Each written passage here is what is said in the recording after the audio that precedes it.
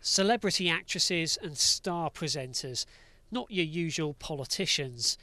But then Lithuania's National Resurrection Party, preparing for European elections, isn't your usual political party.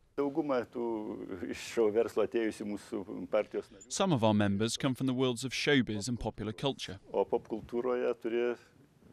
Because in popular culture, you're doing what the people like.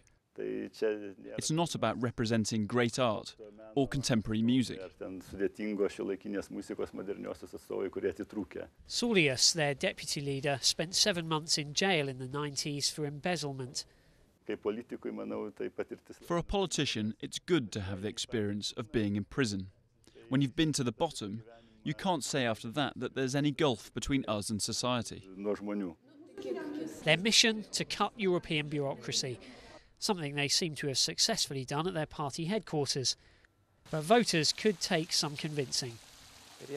If this party ever did end up running the country, I don't think they'd really know how to do it. That hasn't stopped them getting 19 seats in the Lithuanian parliament. But building on that performance in Europe could be difficult. Polls suggest nearly half the electorate won't even be casting a vote.